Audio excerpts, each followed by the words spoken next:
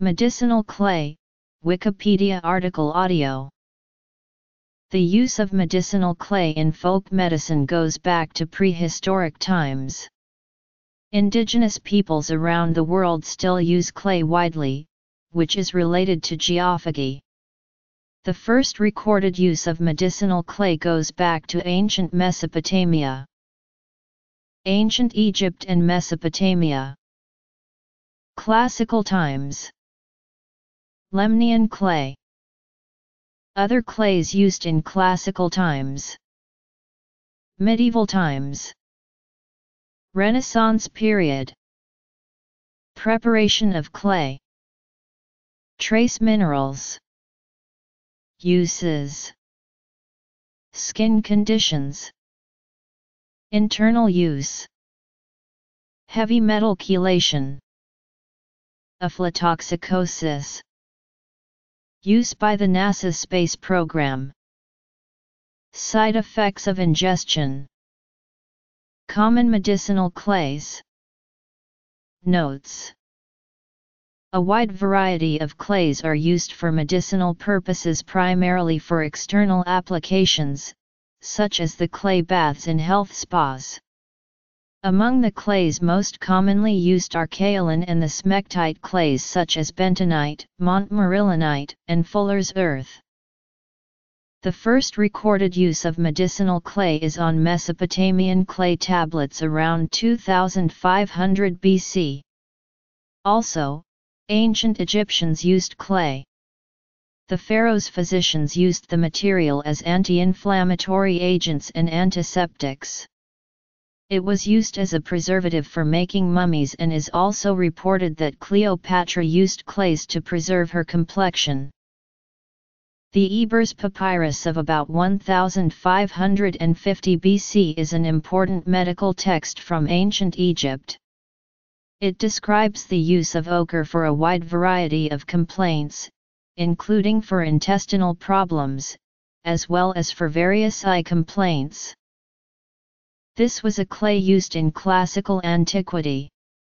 It was mined on the island of Lemnos. Its use continued until the 19th century, as it was still listed in an important pharmacopoeia in 1848. Pliny reports about the Lemnian earth. If rubbed under the eyes, it moderates pain and watering from the same, and prevents the flow from the lacrimal ducts. In cases of hemorrhage it should be administered with vinegar. It is used against complaints of the spleen and kidneys, copious menstruation, also against poisons, and wounds caused by serpents. Lemnian clay was shaped into tablets, or little cakes, and then distinctive seals were stamped into them, giving rise to its name terra sigillata, Latin for sealed earth. Dioscorides also commented upon the use of terra sigillata. Another physician famous in antiquity, Galen, recorded numerous cases of the internal and external uses of this clay in his treatise on clay therapy. Galen, used as one of his means for curing injuries, festering wounds, and inflammations terra sigillata, a medicinal red clay compressed into round cakes and stamped with the image of the goddess Diana. This clay, which came from the island of Lemnos, was known throughout the classical world. Clay was prescribed by the Roman obstetrician, gynecologist, and pediatrician Soranus of Ephesus, who practiced medicine around 100 to 140 AD. The other types of clay that were famous in antiquity were as follows. All the above seem to have been bentonitic clays. In medieval Persia, Avicenna, the prince of doctors, wrote about clay therapy in his numerous treatises. Ibn al-Baitar, a Muslim scholar born at Malaga, Spain, and author of a famous work on pharmacology, discusses 8 kinds of medicinal earth. The 8 kinds are: a French naturalist, Pierre Bellon, was interested in investigating the mystery of the Lemnian clay. In 1543, he visited Constantinople where, after making inquiries, he encountered 18 types of different products marketed as Lemnian earth. He then made a special journey to Lemnos, where he continued his investigation, and tried to find the source of the clay. He discovered that it was extracted only once a year under the supervision of Christian monks and Turkish officials. Clay gathered from its original source deposit is refined and processed in various ways by manufacturers. This can include heating or baking the clay, since the raw clay tends to contain a variety of microorganisms. Too much processing, likewise, may reduce the clay's therapeutic potential. In particular, Mascalo et al. Studied pharmaceutical-grade clay versus the natural and the commercial herbalist clay, and found an appreciable depletion of trace elements in the pharmaceutical-grade clay. On the other hand, certain clays are typically heated or cooked before use. Medicinal clay is typically available in health food stores as a dry powder, or in jars in its liquid hydrated state, which is convenient for internal use. For external use, the clay may be added to the bath, or prepared in wet packs or poultices for application to specific parts of the body. Often, warm packs are prepared. The heat opens up the pores of the skin, and helps the interaction of the clay with the body. In the European health spas, the clay is prepared for use in a multitude of ways depending on the traditions of a particular spa.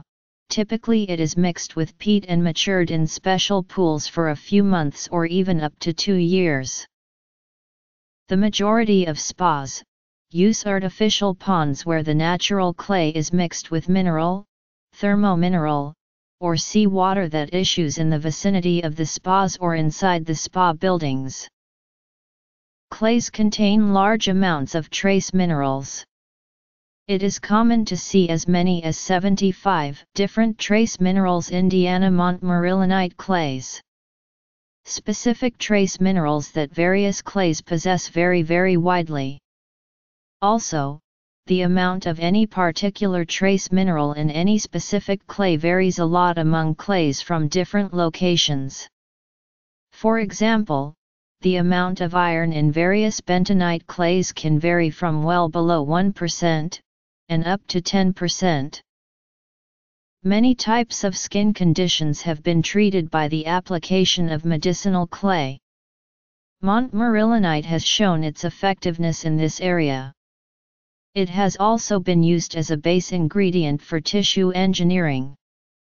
Clay is used in many dermatological over-the-counter remedies, such as in acne treatments.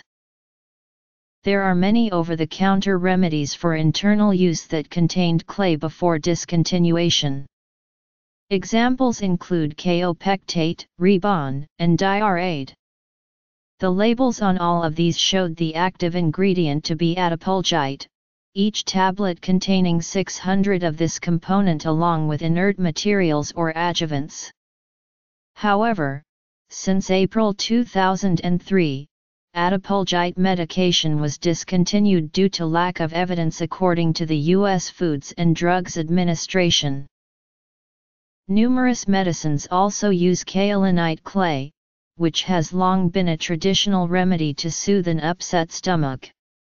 Also, kaolin is or has been used as the active substance in liquid anti-diarrhea medicines such as Magma.